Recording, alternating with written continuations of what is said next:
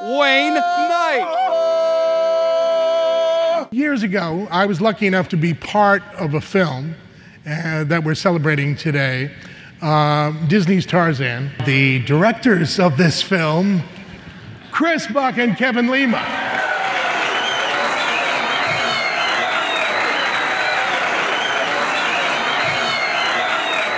Where do we go? Here? That'll do. Why do it as an animated film? Right. It's been told so many times, what could we do that would bring something new?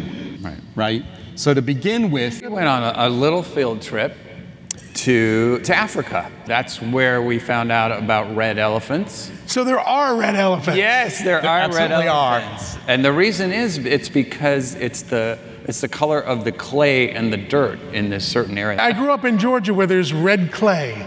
If only I just rolled in the clay, I would have understood. we went to Sweetwater Chimpanzee Sanctuary while we were there. And we met a young boy who was actually, I think he was about 4 or 5. Yeah, he was young. And he was growing up with chimpanzees as his siblings.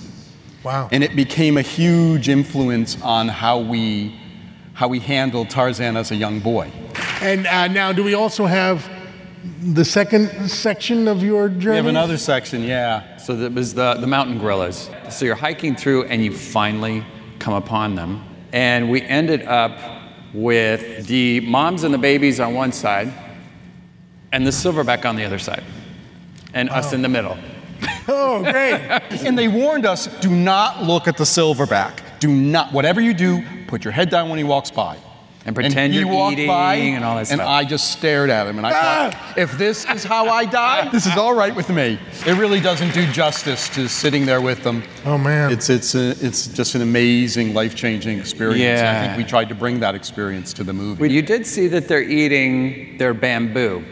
And they eat a lot of bamboo and they eat a lot of roughage. So we get there and we're in the middle of them and we start hearing the sound. We started hearing the constant. It went on. It was like a chorus because they were all farting at the same time. Much as we loved it, we didn't put it in the movie, but did want to share that. In our film, the silverback was female. And she is the producer of Tarzan. Bonnie Arnold.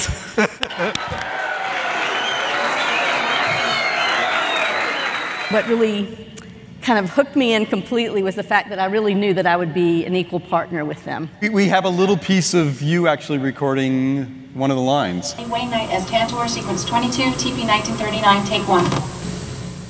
We didn't even get to say goodbye.